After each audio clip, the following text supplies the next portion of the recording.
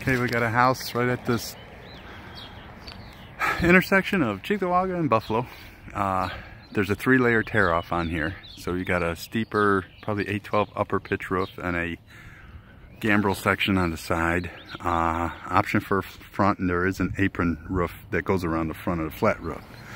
So this flat, I don't know if there's a problem with that, but the shingles are an old T-lock with 3-layer strip, so it's got to be sheeted. And we got wall flashings that has to go in where all this tar is. That needs to be, you shouldn't see tar when we're done. So we want to take and cut in there and put a flashing, counter flashing in there.